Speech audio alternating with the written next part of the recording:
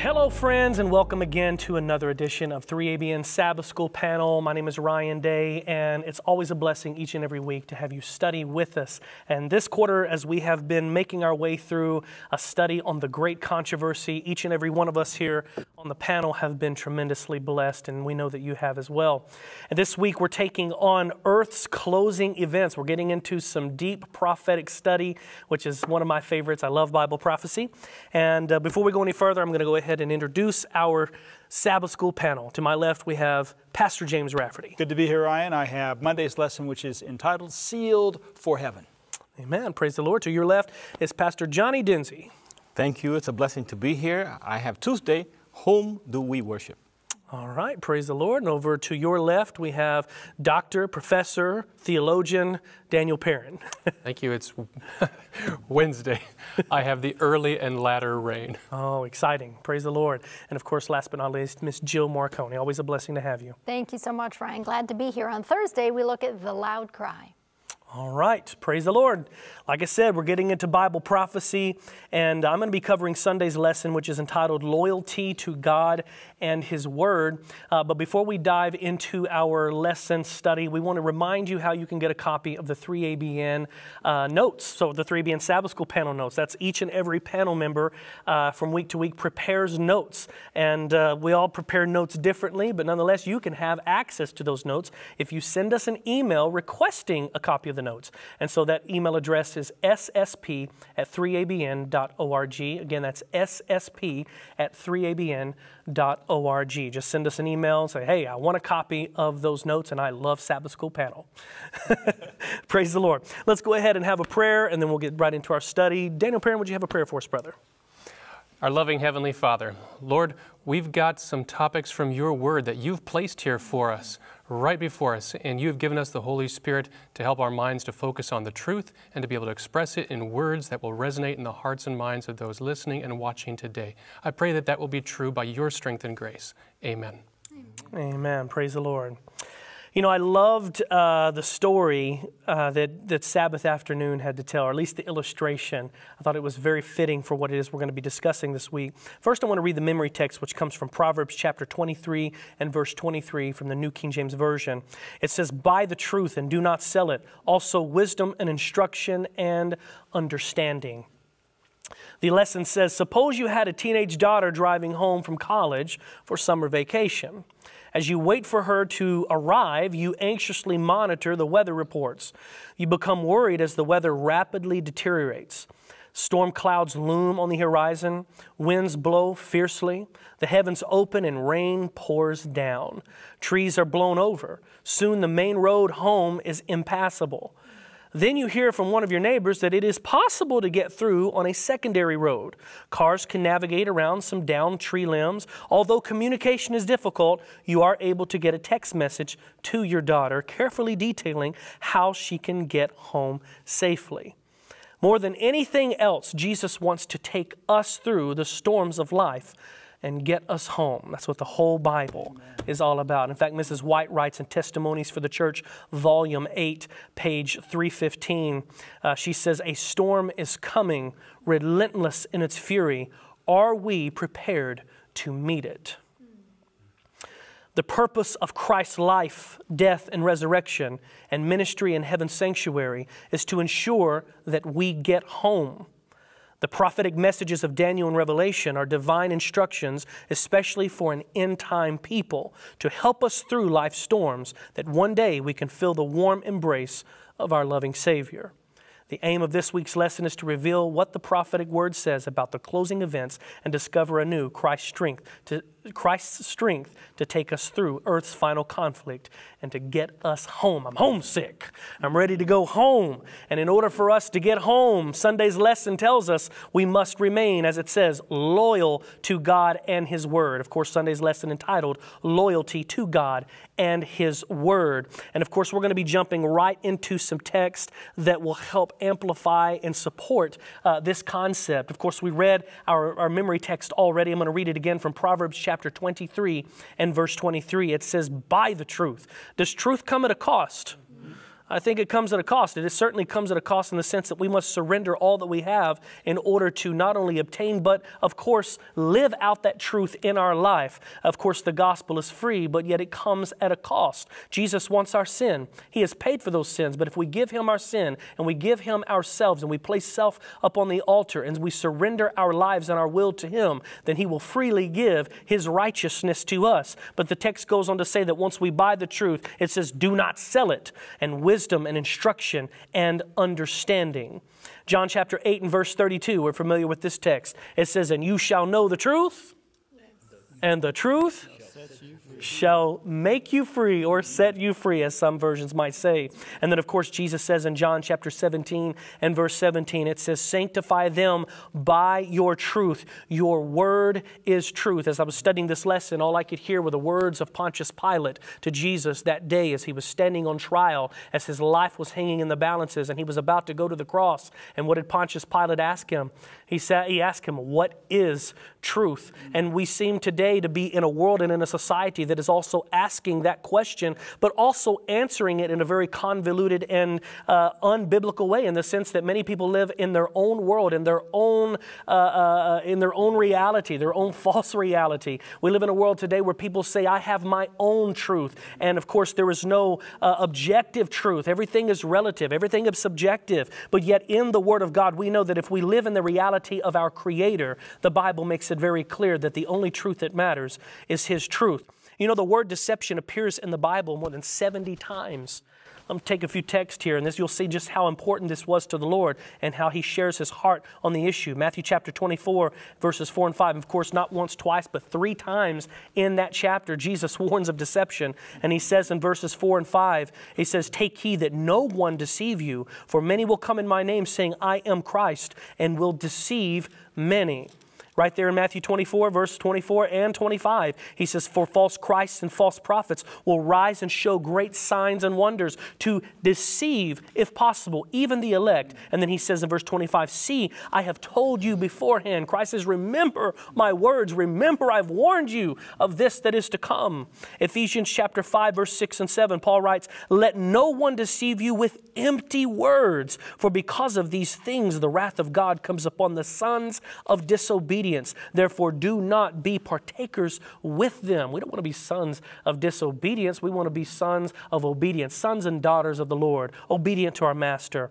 Colossians chapter 2 and verse 8 says, beware lest anyone cheat you through, and I like these words here because it really summarizes the times in which we're living, these last days, these closing events. It says, beware lest anyone cheat you through philosophy and empty deceit. There's a lot of philosophy and personal ideologies that are floating around out there that people want you just to accept just because they said it, but that's not necessarily the case. It says, according to the tradition of men, according to the basic principles of the world, and not according to Christ. And then, of course, 1 John chapter 2 and verse 26, he writes, these things have I written to you concerning those who try to deceive you. So deception is very, very much on God's mind, in the sense that He's constantly warning us and saying, do not be deceived, do not be deceived. Awake, make sure that you are grounded and rooted in the truth of my word, that you're loyal to the truth in the last days. And I ask the question here, or I make the statement here in my notes here, one must have a love for truth. Many people say, well, Ryan, there's so much truth out there. Why don't people just receive it? Well, there's a few reasons why people don't receive truth. And one of them is that you must have a love for truth in order to see and accept truth. If you do not love truth, well, then when the truth comes, you're not going to see it. You're not going to understand it. You're not going to perceive it. And you're not going to be willing to receive that truth that has been come to you. And so notice what 2 Thessalonians chapter 2, verses 10 to 12, again, the prophetic words of Paul here as he's writing about these last days in which we're living. He says, and with all unrighteous deception among those who perish. Because why? Because they did not receive the love of the truth, that they might be saved. He says, and for this reason, God will send them strong delusion that they should believe the lie, that they all may be condemned who did not believe the truth, but had pleasure in unrighteousness. And also tie that to 2 Timothy chapter 4. Paul had a lot to say on this because Paul, in his missionary journeys and throughout his life, was given many different visions and understandings of what would transpire in these last days that we're living. And he says in 2 Timothy chapter 4 and verses 2 to 4, those famous words, he says in verse 2, preach the word. I love that. Preach the word. Be instant in season. And I'm reading this from the King James Version just because I like the wording. I think it's more solid in its understanding. It says, be instant in season and out of season. That means be consistent. Don't go over here and believe and profess one thing to this group and then come over here and profess and believe a completely different thing. Paul says, be consistent. And then it says, reprove, rebuke, exhort with all long suffering and doctrine. And then he gives this prophetic message, for the time will come when they will not endure sound doctrine, but after their own lusts shall they heap to themselves teachers, having itching ears, and they shall turn away their ears, here it is again, notice the theme, from the truth. They're turning their ears, they're turning their eyes, they're turning their minds away from the truth, and shall be made unto fables. And again, I ask the question, why does it seem like so many people cannot see or accept plain truth? When I was coming into this truth and the Lord was showing me all of these amazing truths that I believe today, it was a journey, of course. I didn't accept it all at once because it was a process, it was a journey. But nonetheless, when I saw it, I believed it and I accepted it because it was in the Word of God. But I often found myself as I was sharing these truths and sharing it out of love and sharing it because I cared about my fellow man and I cared about my friends and I cared about my family members and I wanted them to know the truth. And I probably didn't always use the right witnessing techniques in the beginning, but my intentions were pure. I always was wondering, why can't these people see the plain truth in God's Word as I see it? It's right here. The Bible clearly says it, but yet people are very blind to the truth, or they simply don't believe it. And then, of course, there's a biblical answer for this. Many people say, well, it's there, but why don't they agree with it? Why don't they see it? And Jesus answers it in Matthew chapter 13.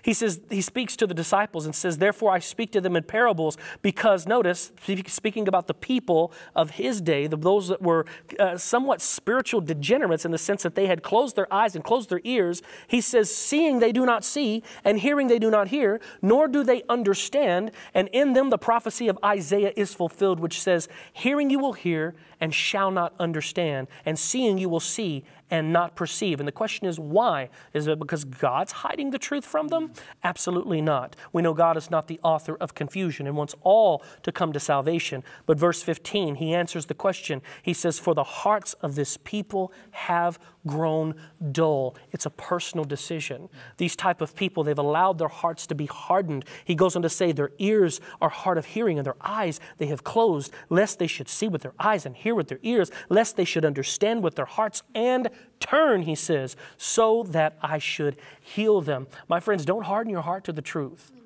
You have to have a love for truth. Sometimes the truth comes, and when you find your life not in harmony with it, I know it's difficult to change, but Jesus never asks us to change that's not for the better. So if you're in a situation today where you're struggling to receive truth, be loyal to the Word of God and allow the truth to be solidified in your heart and mind. Amen. Amen. Thank you, Ryan. We're just going to pick up right where Ryan left off. We're going to go to Ephesians chapter 1.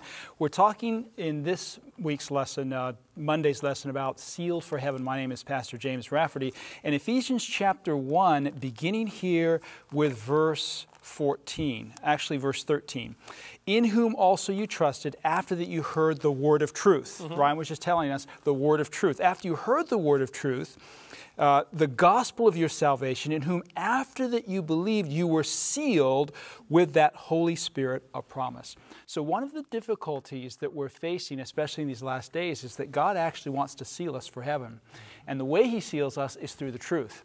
And of course, the sealing is the Holy Spirit. We're sealed with the Holy Spirit. The Holy Spirit is directly connected to being sealed into the truth. And we're going to talk about that a little bit more. But first of all, we want to talk about what the Bible teaches concerning the seal of God. Because in the coming crisis, it's going to be over worship. And God's faithful people, and I'm reading from the Quarterly now, Monday's lesson, will not yield to worldly pressure. That's what we're told, Revelation 14:12. They're going to keep God's commandments and keep the faith of Jesus.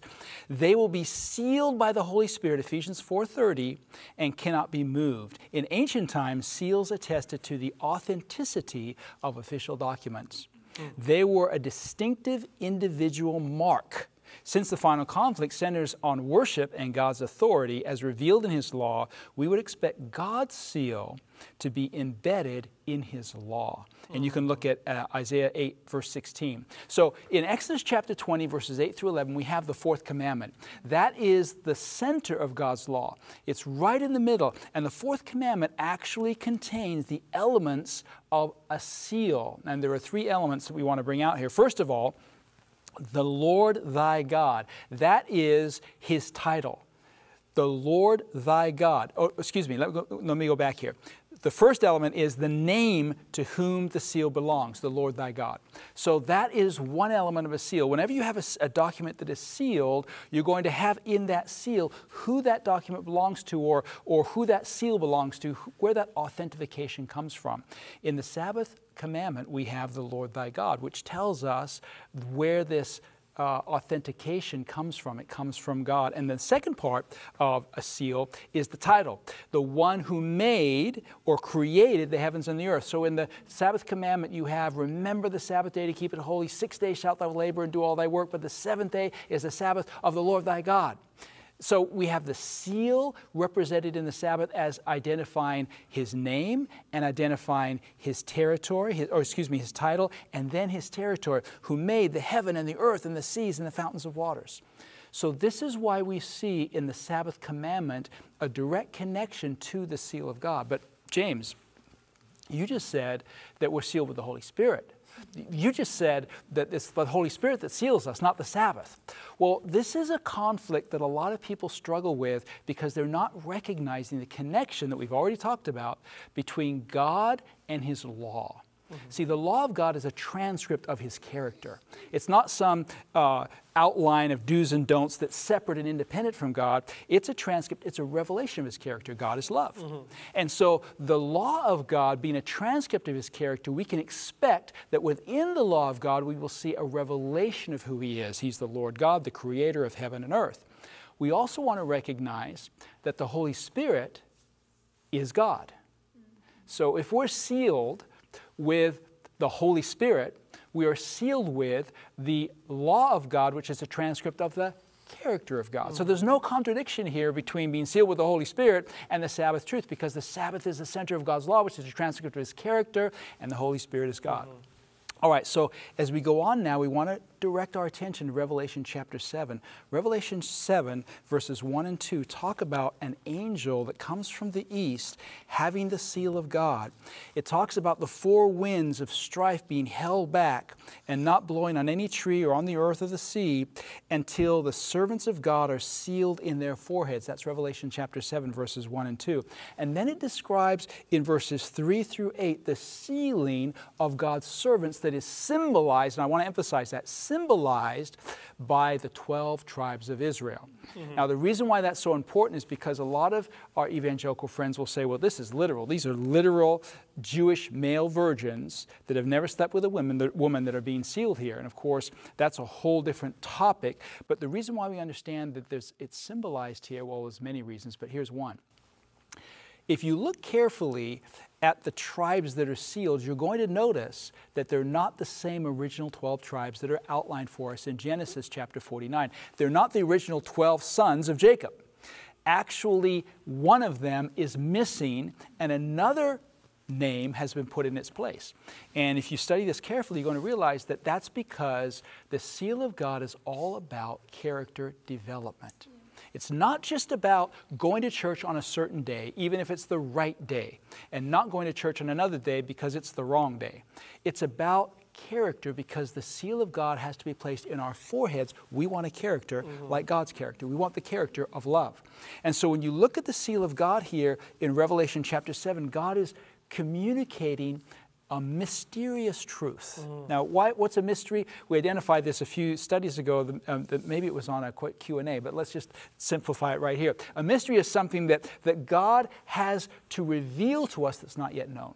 But God wants to reveal it to us. So when you look in Revelation chapter 7, the tribe that is missing is the tribe of Dan. And Dan is described in Genesis chapter 49, verses 16 and 17. He's described as one of the tribes of Israel who will judge the tribes of Israel. That's what the word Dan means, to judge. Now, Daniel means God is judge, right? But Dan means to judge. So he is a judge. And then in verse 17 it says, he bites the horse heels. He's an adder in the way and a serpent in the path that bites the horse heels so the rider falls backwards. Dan's character is not sealable. Dan is a judge. He's a backbiter. He can't be sealed with the seal of God because the seal of God is a revelation of his character, and God is not an accuser like Satan. He's not a backbiter. He's not judging us in that negative sense. He's judging us through Jesus Christ and his righteousness. So then we see a replacement in Revelation chapter 7, because there's still 12 tribes that are sealed here. And the replacement is Manasseh. Now Manasseh, according to Genesis chapter 41 and verse 51, was the firstborn child of Joseph. Joseph, who was sold into slavery by his brothers. Joseph, who was abandoned by those who should have protected him or were closest to him. Joseph, whose church members sold him into slavery and abandoned him. That Joseph, who, when his son was born, said, I'm going to call him Manasseh because the word Manasseh means causing to forget. And he said, God has caused me to forget everything my brothers did to me. He's caused me to forget all of that. So what you see here, because the foundational word for Manasseh is actually to forgive. To forgive. God is calling us into this character development that causes us to forgive those who hurt us the most. And that's what we see here as a powerful lesson in Revelation chapter 7. And why? Because we're going to need that. When we get to the final crisis, we're going to face opposition that is going to be overwhelming for us. In fact, when you think about this in relationship to a statement I want to read to you from 5T, it's going to be a difficult challenge for us to stand in this time. The statement goes on to say this: already the judgments of God are abroad in the land, as seen in storms and floods and tempests and earthquakes and perils by land and by sea. The great I Am is speaking to those who make void his law. When God's wrath is poured out upon the earth, who will then be able to stand? Now is the time for God's people to show themselves true to principle. When the religion of Christ is most held in contempt, when his law is most despised, then should our zeal be the warmest and our courage and firmness the most unflinching. It goes on to say this: to stand in defense of truth and righteousness, when the majority forsake us, to fight the battles of the Lord when champions are few. This will be our test. At this time, we must gather warmth from the coldness of others, courage from their cowardice, and loyalty from their treason. The nation will be on the side of the great rebel leader. That's 5T, page 136. Now, just break that down for just a second and think about it. This statement is not talking about other people. This statement is talking about the would-be Josephs among us.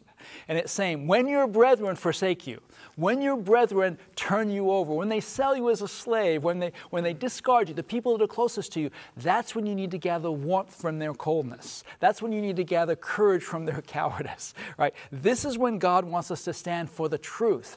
And are we developing a character? Are we allowing God to seal us with his character, the character that he has, the character that would not let us go, that did not count heaven a place to be desired while we were lost, the character of Moses and the Lamb, the character that is going to be the song that we're going to sing? Are we developing that kind of character? God is going to allow us to be tested day by day, week by week, month by month. Little tests are going to come that are going to develop that character of gathering warmth from the coldness of others. May we be faithful to those tests. Amen, amen. Praise God. All right, I'm loving this study already. We're going to take a short break. Don't go anywhere. We'll be right back.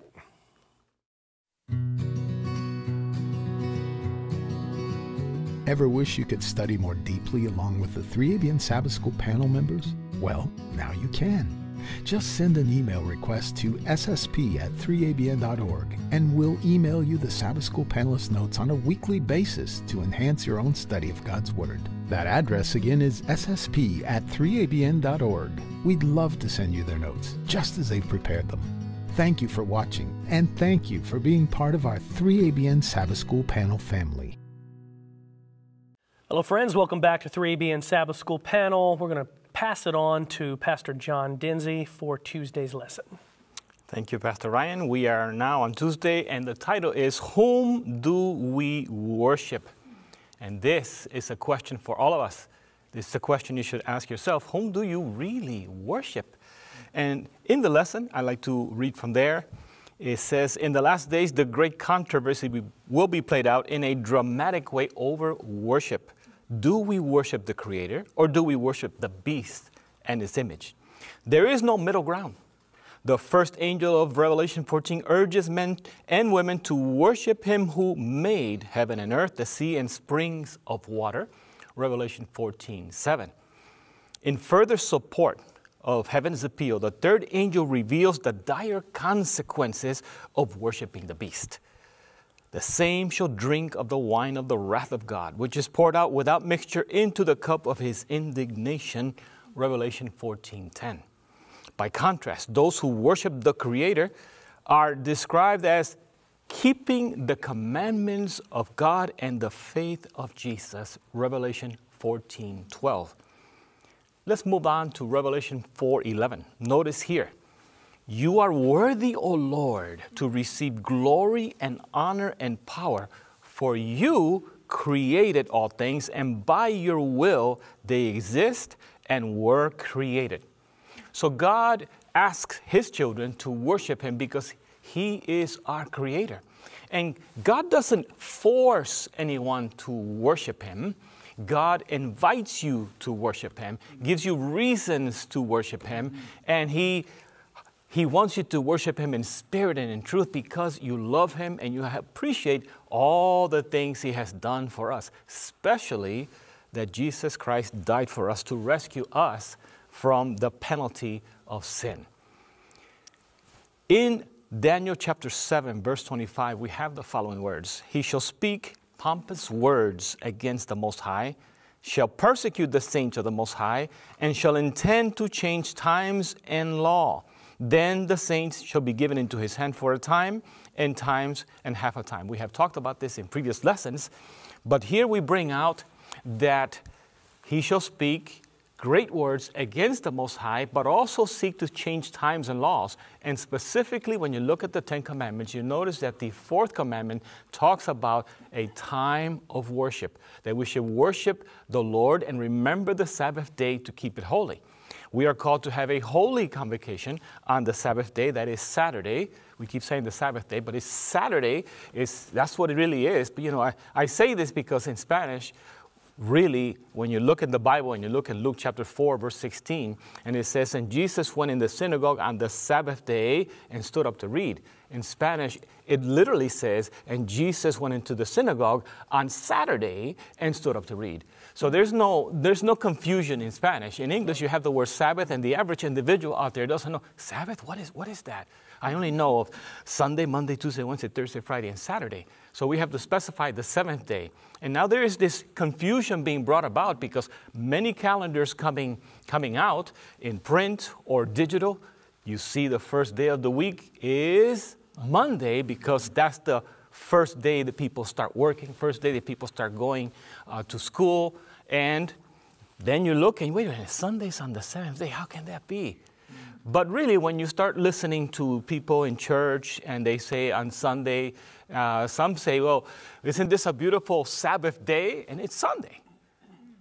But it's really the first day of the week that Sunday is. And now we move to Revelation chapter 14, verses 9 through 12. Here we have the following words. Then a third angel followed them, saying with a loud voice, if anyone, notice, worships the beast and his image and receives his mark on his forehead or on his hand, he himself shall also drink of the wine of the wrath of God, which is poured out full strength into the cup of his indignation. He shall be tormented with fire and brimstone in the presence of the holy angels and in the presence of the Lamb. And the smoke of their torment ascends forever and ever, and they have no rest day or night, who worship the beast and his image, and whoever receives the mark of his name. So you have some forcing going on, some threatening going on to worship the beast. God doesn't threaten anybody. He says, worship me because I am your creator. And so God informs you of the danger of worshiping the beast and his image. And notice the contrast once again, as mentioned before. Here is the patience of the saints. Here are those who keep the commandments of God and the faith of Jesus. Wait a minute, but aren't the 10 Commandments done away with? Why is it talking all the way in the last book of Revelation that people are keeping the commandments of God? And if you notice in Revelation chapter 12, the devil goes to make war against those who keep the commandments of God. Well, why is he doing that? Is it because they're doing something wrong? No, it's because they're doing something right. And he's not happy with that, because the people that keep God's commandments recognize God as their creator. It's right there. Look at the 10 commandments. Actually, the 4th commandment has more words than any of the other commandments, and starts with the word remember. I go now to Psalm 95, verse 6.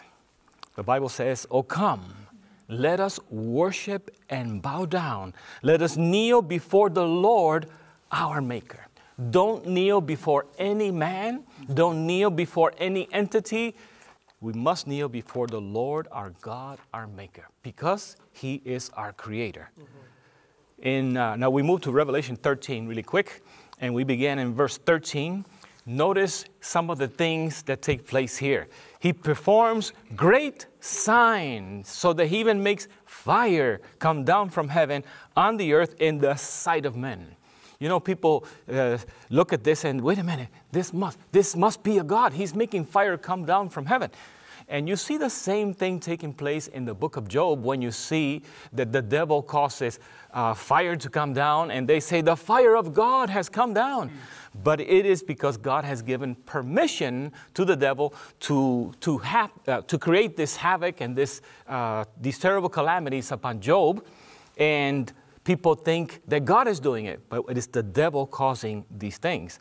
And notice what it says in verse 14. "And he deceives those who dwell on the earth by those signs which he was granted to do in the sight of the beast, telling those who dwell on the earth to make an image to the beast, who was wounded by the sword and lived." So be careful with signs and wonders. They don't all come from God. The devil has some capability to do some things. Verse 15, "He was granted power to give breath to the image of the beast, that the image of the beast should both speak and cause as many as would not worship the image of the beast to be killed." Here we have another threatening. If you don't worship the beast, you're going to be killed. So what are most people going to do? They're going to bow down and worship the beast. And you notice, of course, in Revelation 13, you have this saying that the whole world wondered after the beast. They are in admiration. Even John, and I wondered. And he's also amazed. Yes. And so we need to be careful. We need to worship God, our Creator. And now we go to verse 16 and 17. Notice carefully here. "He causes all, both small and great, rich and poor, free and slave, to receive a mark on their right hand or on their foreheads, and that no one may buy or sell except one who has the mark or the name of the beast or the number of his name." So the time is coming closer and closer that this is coming upon us, and we need to make a decision who we are going to worship. Now, some of the people will worship the beast because they really believe. They are deceived. They believe that, oh, I'm going to worship because I believe all of this. But some people, it's because of the economic situation going on. Wait a minute, if I don't do this, I'm not going to be able to work. I'm not going to be able to get paid. I'm not going to be able to put food upon my table. And they just go along with it. They go along with the crowd. They go along with the plan because it's convenient for them. But you know, in the time of the end, you need to look at, it's not always going to be convenient. It's not always going to be popular to worship our Creator. And everyone has to make a decision who they are going to worship. I encourage you to worship the Creator. He loves you. He made a great plan of salvation to rescue you from destruction, and He's inviting you to be a part of His great family. What happens to those that choose the Lord, choose to worship Him? They live forever and ever and ever. No suffering, no pain. This trouble that is coming, It will come to pass and be gone, and we will live eternally on this earth, happy and peace throughout eternity. Amen. Thank you, Pastor Dinsey. I want to accept the invitation right now. My name is Daniel, God is my judge, Perrin. And I have Wednesday's lesson, which is the early and latter rain. Maybe you have heard the term, the latter rain, and it sounded like technical jargon or something confusing that didn't really make sense. You didn't get a good explanation, or perhaps you've heard it for so many years and it's just kind of another one of those issues on the shelf, or perhaps you've never heard of the latter rain before. Going through Walmart, going through the store, nobody talks about the latter rain. You don't find that on a shelf. So whatever your situation is, I want to claim God's promise right now that He will teach us. And so I'm going to summarize actually what I've recently read in a little book that we have called Last Day Events. You might have a red copy or a blue copy or a paperback copy, or you can get it online. And there's a chapter in there that is called The Latter Rain. 14 short pages, pages 183 to 196. It's chapter 13, and it's filled with choice statements that lift up and exalt some of the things of Scripture that we maybe have not thought about or understood before. So I'm going to share with you kind of what comes from God's Word and what I've read recently in this chapter. So what is the early rain? What is the latter rain?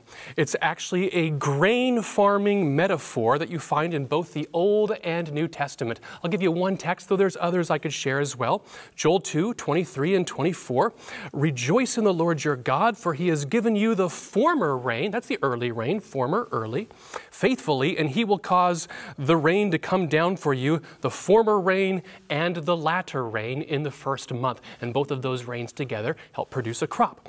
We find this also in the New Testament in James chapter 5, 7 and 8, where it says, see how the farmer waits for the precious fruit of the earth, waiting patiently for it until it receives the early and latter rain. You also be patient. Establish your hearts, for the coming of the Lord is at hand. So the early rain, physical metaphor here, is what causes the seed that has been sown to germinate and begin to grow. Now the latter rain then takes that seed that is already growing and producing grain, and it causes it to mature for the purpose of being ready for the harvest at the appropriate harvest time. So here's the picture from the crop. You're not going to have a crop unless you have both the early rain and the latter rain. If there's no early rain, then there's going to be no growth of the grain that can mature. And if there's no latter grain, then any growth that already has occurred will not mature into a crop. So that's the simple picture here, and it symbolically represents this. The rain represents the work of the Holy Spirit in our lives. Nothing grows. The grain is not going to grow without rain, and nothing grows spiritually. There's going to be no development of character without the Holy Spirit working on us. Nothing. Zechariah chapter 4, verse 6 says it so clearly here. So he answered and said to me, this is the word of the Lord to Zerubbabel, not by might, that's human might, nor by power, but by my Spirit, says the Lord of hosts. This is God's testimony right here, that the Holy Spirit's work is not just important, it is absolutely essential and mandatory. No human involvement here is going to bring about this character growth. We can certainly participate, but it's the Holy Spirit's work. Now there's two applications that I'd like to make here. One of them is the individual application. The early rain is the work of the Holy Spirit in your life that begins to bring about spiritual growth. The early rain is falling on the lives of every people. The Holy Spirit is involved with communicating, motivating, prompting, pushing every individual, and it gives us the benefit of God's day-by-day guidance in our lives. But it is our choice whether or not we want to accept or respond to that. Now there's a metaphor that actually is used throughout Scripture of a vessel. We find that in Last Day Events, page 194, where it is written that we need to keep our vessel clean and right side up to receive the Holy Spirit. Now, if you're listening, I'm holding an empty cup in my hand. I'm going to flip it upside down here, and just picture me taking a pitcher of water and pouring it now over my upside down cup. it'll be poured out, but nothing will be accumulated inside. We can actually do that in our spiritual lives, have the Holy Spirit poured out on us, but we are unwilling to respond, unwilling to receive, and we've turned ourselves upside down. Now, the latter rain is the work of the Holy Spirit that will bring you to maturity, ripened for harvest. Here's the thing. We cannot, as Christians, say, oh, I'm not going to receive the early rain of the latter of the Holy Spirit, and we don't respond to God's prompting now, who's communicating with us in our heart, guiding us to repent, to love one another, to obey God's commands, and expect that there's going to be a final experience that is going to somehow undo all the decisions that we've made, that's going to change our habits and our desires and miraculously make us at that point submit to God's will, which we've never submitted to in the past. So that's the individual application. We need the Holy Spirit day by day, but then the outpouring at the final end of time is going to bring about maturity we can't bring about on our own. Now, a second application is the prophetic experience. In Acts chapter 1, Christians have gathered together in loving unity, and they are praying for the Holy Spirit as they were instructed in Acts 1, 1-4-8, and in Luke 11, 9-13. And so the Holy Spirit is poured out in power, and they begin speaking in tongues, sharing the gospel, communicating in languages people understand the gospel message. And Peter looks at this and he says that this is, under inspiration, Peter in Acts chapter 2, 16 and 18 says this fulfills God's promise in Joel 2, verses 28 and 29. It shall come to pass afterward that I will pour out my Spirit on all flesh. And this then is the early rain where God was pouring out His Spirit. But the crop was not harvested at that time. Jesus tells us in Matthew 13:39 that the harvest is going to be not at the beginning, but at the end of the age. And so on the farm, the latter rain comes right before the harvest of the crop, and the same will be true when Jesus comes. So before Jesus returns, while sinful people are demonstrating the unholy Spirit that they have allowed to motivate and prompt their lives, the Holy Spirit, the real Holy Spirit, will be poured out in abundance on those who have already accepted the individual work that the Holy Spirit offers to us. Great Controversy, page 611. Paragraph 3, the great work of the gospel is not to close with less manifestation of the power of God than marked its opening. The prophecies which were fulfilled in the outpouring of the former rain at the opening of the gospel are again to be fulfilled in the latter rain at its close. Simply put, the work of the Holy Spirit will bring full light to those who will accept it and the power to live up to that full light. This produces a mature harvest of righteousness by faith. So, how do we receive the Holy Spirit? We've got to ask. That's right. Individually and collectively, we have to be asking. Zechariah 10:1 says, "Ask the Lord for rain in the time of the latter rain. The Lord will make flashing clouds. He will give them showers of rain, grass in the fields for everyone." Is your church asking? Is your church praying? Are you individually, as families, as husband and wife, if you're united in the faith, are you asking for the Holy Spirit and keeping your cup right side up, saying, Lord, I'm going to listen for that prompting, that voice when it's in agreement with your word in Scripture that I know to be true, and I'm not going to wait. I'm going to be obedient to that.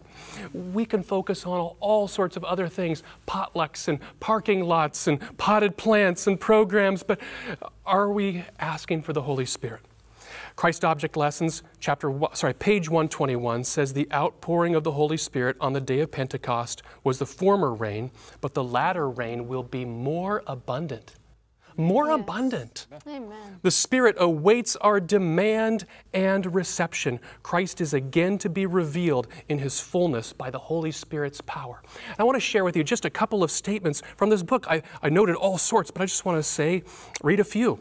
We should pray as earnestly for the descent of the Holy Spirit as the disciples prayed on the day of Pentecost. If they needed it at that time, we need it more today. Or how about this one here? There is nothing that Satan fears so much as that the people of God shall clear the way by removing every hindrance, so that the Lord can pour out his Spirit upon a languishing church. Satan is terrified that you will ask for the Holy Spirit, that you as a church will unite, and he's going to try to do everything to keep your mind engaged with something else, praying for little things when God has given you the power of the Holy Spirit. Ask for this, he says, and I will give it to you. Amen. Thank you so much, Daniel. Each one of you, what a great lesson. I want my cup to be right side up. Oh, I want to be filled with the Holy Spirit. Powerful. Thursday, we look at the loud cry, and I'm Jill Morricone. On Thursday, really, we're looking at that latter rain being poured out and God's people proclaiming Earth's final message, the final warning call to his people throughout the world.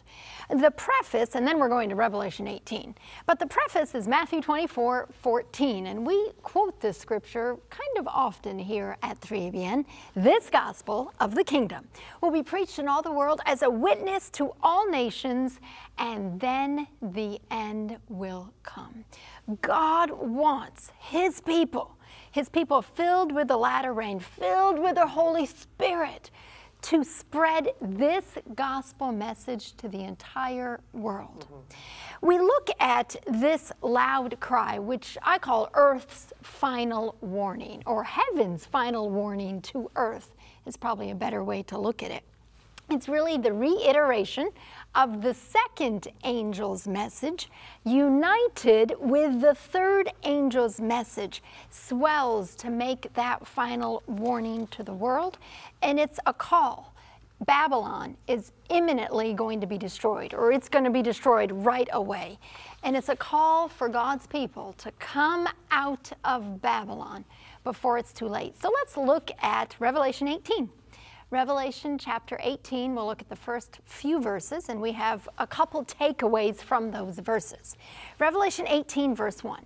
After these things, I saw another angel coming down from heaven, having great authority. Now let's stop here. It's another angel. Remember in Revelation 14, we had the three angels. Angels being God's messengers. In other words, this loud cry, this last message to be given is to be given by you and me. It's to be given by God's people. We are to share this message. God's people, as Ryan talked about, who are loyal to the truth and stand on the truth. God's people, as Pastor James talked about, who are sealed with the Holy Spirit of promise. God's people who are anointed with the latter rain and ready to go forward with this message. His people, the angel, has great authority, exousia.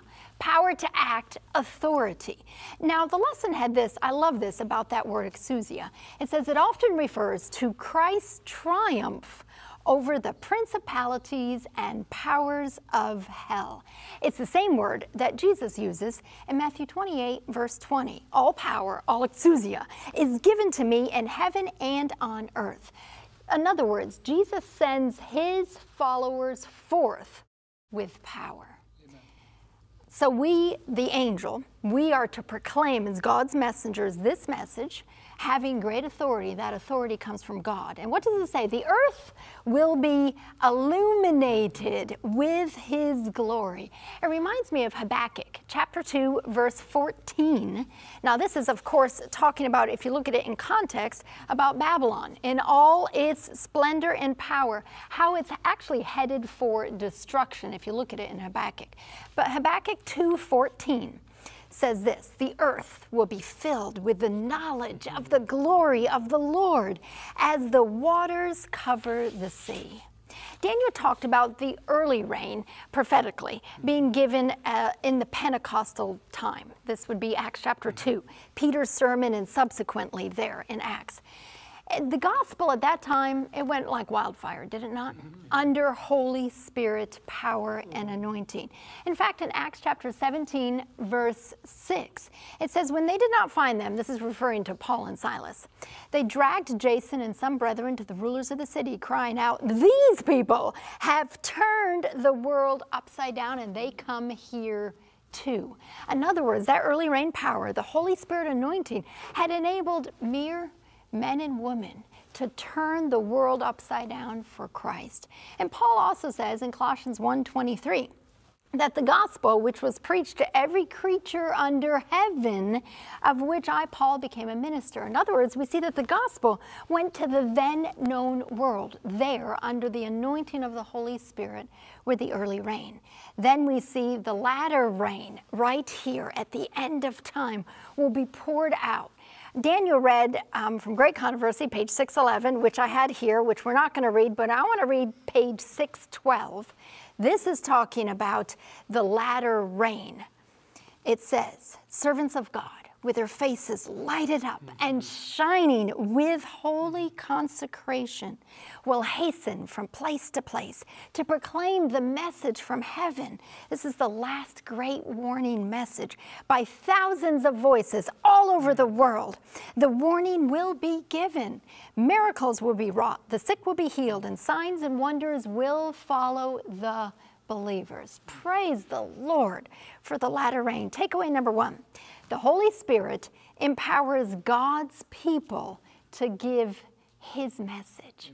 This message, the loud cry, Revelation chapter 18, only the infilling, the anointing of the Holy Spirit with His people individually and corporately will enable any of us to give this warning message. Now, what is that message? Verse 2. We're in Revelation 18, verse 2.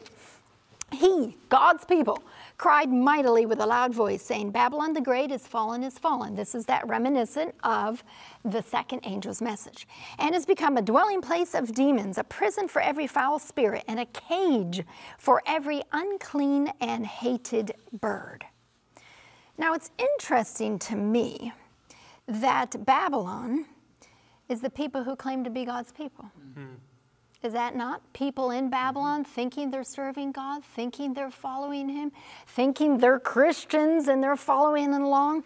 And yet, to me, this description of demons being there and every foul spirit being there and a cage for every unclean and hated bird, wow. And yet, God has people in this system. We're going to see that. Babylon is the dwelling place of demons. It indicates the spiritualism that's rampant at the end times. Now, John, the Revelator here in Revelation, uses similar language to both Isaiah and Jeremiah when they describe the fall of Babylon. Ancient Babylon, that is. In Isaiah 13, verses 19 and 20, it says, in Babylon, the glory of kingdoms, the beauty of the Chaldeans' pride will be as when God overthrew Sodom and Gomorrah. It will never be inhabited, nor will it be settled from generation to generation. Now, of course, that's talking about ancient Babylon. But this fall of Babylon will be just as irrevocable and final. In fact, that's takeaway number 2. Babylon's fate is irrevocably sealed. It's not like when Jonah went to Nineveh and the people repented and God said, okay, well, I'm going to forgive you and you get a second chance. No, at this point in Earth's history, Babylon's fate is irrevocably sealed. In Revelation 18, Babylon is arraigned before the Lord on 5 counts. Pride and arrogance, materialism and luxury, adultery, immorality, deception, unbiblical doctrines and traditions, and persecution. It has reached its full cup of iniquity, and judgment is about ready to fall. Now, when we say Babylon's fate is irrevocably sealed, that does not apply to the people inside of Babylon. We will see this. Verse 3, all nations have drunk of the wine of the wrath of her fornication. The kings of the earth committed fornication with her, and the merchants of the earth have become rich through the abundance of her luxury. We see Babylon is judged and charged on religious, political, and economic grounds. The religious, the wine of her wrath, we see false doctrines. The political, we see the fornication with the kings of the earth, as union of church and state power. Then we see the merchants of the earth. This is economic charges. Babylon has seduced almost the entire world. But what's verse 4? I heard another voice from heaven saying, come out of her, my people. This is the clarion call. Come out of her, lest you share in her sins and lest you receive of her plagues. God has people in Babylon. God will have people in Babylon at the very last moment. And it is our responsibility under the unction and anointing of the Holy Spirit to call them, to give them the last warning message and say, before it is forever too late, come out of her, my people. Make a choice to follow the Lord Jesus. Make a choice to follow the truth in the Word of God. Make a choice that when Jesus comes again, you can look up with joy and say, this is my God. I have waited for him, and he has come to save me. Amen. Praise God. This was a great lesson, great Bible prophecy lessons. Let's get some final thoughts from our panelists. Ephesians chapter 4, verses 29, 30, 32. And grieve not the Holy Spirit of God, whereby you're sealed unto the day of redemption. Let all bitterness and wrath and anger and clamor, all evil speaking be put away from you, and all malice, and be kind one to another, tender-hearted, forgiving one another, even as God, for Christ's sake, has forgiven you. The seal of God is about forgiveness and putting away all of that malice and evil speaking. Amen. Matthew chapter 15, verse 8 and 9. Listen carefully, please. These people draw near to me with their mouth and honor me with their lips, but their heart is far from me. And in vain they worship me, teaching as doctrines the commandments of men.